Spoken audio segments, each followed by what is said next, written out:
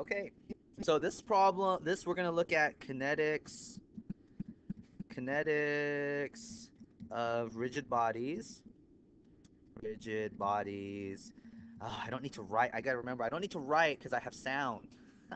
Okay, kinetics of rigid bodies, and in this case, we're just gonna be looking at rotation. Okay, and so just as a quick summary, if I have a body, and people always draw that potato right here.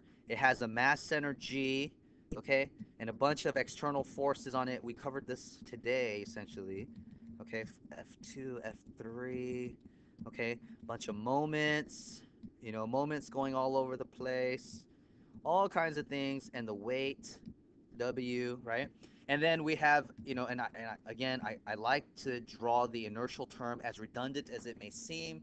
It's good practice, okay? It's just really good practice, just so that you keep things straight, especially in a panic situation like a test, to provide some structure and organization to your life in these like pressure packed moments. But you have and it's let's say there's a shoot. Do we have we had rotation about a point. So here let's just choose like this as the axis of rotation here, okay?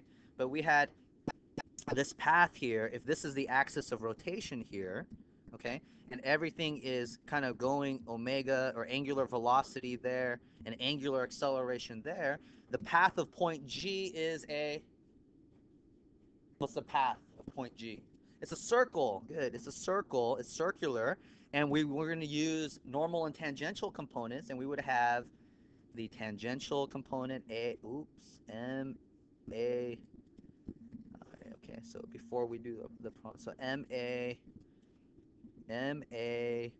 G in the tangential direction, which is here, plus T, and then we have the plus N direction, and here this would be this M A G N, and then we have this I G alpha, okay, I G alpha. All right, and if we want to take moments about any other point, we have to apply essentially the parallel axis theorem. All right, parallel axis theorem, which so this equations of motion, or F equals, in the n direction, we have Fn equals MAGN. In the t direction, we have Ft equals MAGT. And in the rotation, we have sum of the moments about G is equal to IG alpha. Okay. All right. Okay. All right. And so here, again, this structure right here, this potato shape, which as useless as it may be, is just a pattern that you should follow when you try to solve these problems, right? External force or free body diagram, uh, set up the inertial diagram, and then set up your equations of motion, or your F equal ma. So let's take, for instance, a beam. So let's take, for instance, oh, you don't have to write down. It's all here. It's all on video, right? So let's take, for instance, a beam. Let's take a beam here. A beam here, not beer. Okay, here, supported by a spring, right, with a rope, right? And here's a rope right here, okay? And here's this rope, and we've got some mass associated with this beam. There's some mass. What else? There's there's all these geometric and mass properties. Um, okay, that's great. And we want to find, so we're given all these things. Given, what are we given? We're given the length here, this length here. I'll call that L. Okay, all right. And where's the mass center for this? If this is a slender rod, let's take this as a slender rod. Forget the beam. Slender rod. Okay. All right. Where's the mass center? L over 2, so right here in the center, G. Okay, all right. And what else are we, we'll know? Okay, so that's all we know, right? And we know we're given all these things, okay? So M, G, and we can calculate I, or it can be given to us, IG, the mass moment of inertia, all right? And we want to know, we want to find in this, maybe in this problem, we want to find the, was it the angular acceleration? Angular acceleration at the instant the rope is cut. The rope is cut. Okay, and let's call this point A here, and let's call this point B. So at B, the rope is cut. Okay, all right. All right, what should we do first? What's one thing we could do first? Maybe a free body diagram, right? Okay, so one FBD, okay, FBD here, and I would have here, I would have this, and I have a force in this from the spring here. I'll call this force spring at A, okay, and then I would have the tension force in the cable. I'll just call this tension force at B, but then it gets cut, right? It gets cut, so this is pretty much useless. This goes to 0. Okay? All right? All right, fair enough. Okay. And then what else do I have? The weight at G, so W at point G, okay? So the weight at G, and that looks pretty good, right? That looks pretty good, okay? And then I'm going to have my inertial diagram for this rod here. And I'm moving in a circular point G. This point G is going to move in a circular path, right? About the spring, about point A. So here's this circular path at A, right? Okay. And I would have my inertial components would be here. If I know that the path is going to look like something like this, this is going to be M A G T, and this right here is M A G N. Yeah, right? And then I'm going to have some sort of alpha, which is IG alpha, some rotational thing, whatever that's called. Who cares?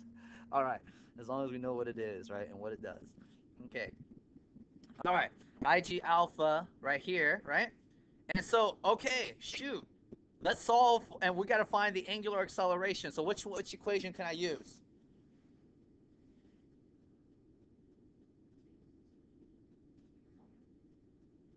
Oh, T or the moment.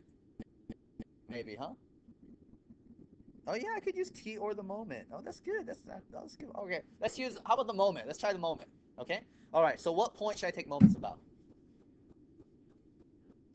I would want to take moments about A. Okay, I'm gonna tell you right now first that because it's a spring here.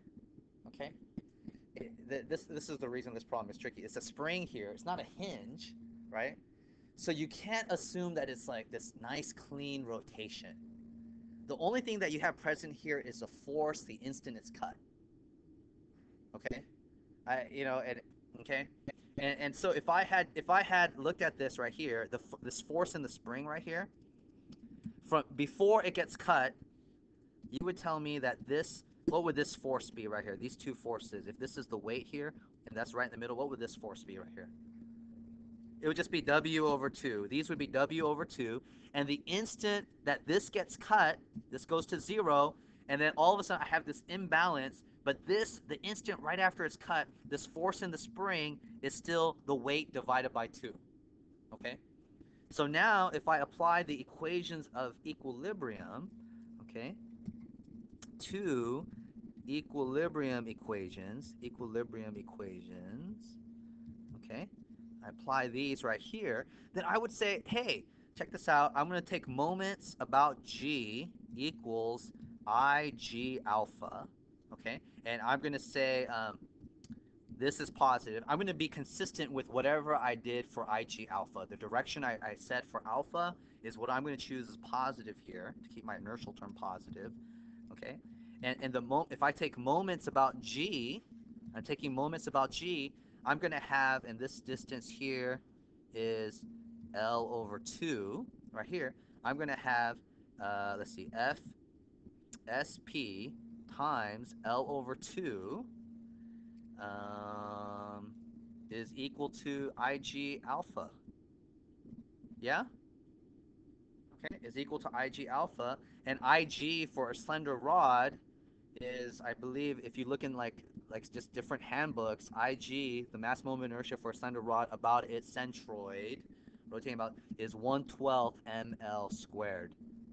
Okay, and then you would have here, this would just be the force of the spring is mg over 2 times L over 2 is equal to 1/12 ml squared times alpha, and then alpha would just be, let's see, 12, the masses would cancel, and then one of the L's would cancel, so this would be G, 3G over L. Does that look right? 3G over L? And I think that would be alpha. That would be our angular acceleration. And if we get a positive result, which looks like we will, then that means our orientation is correct. Okay. Yeah.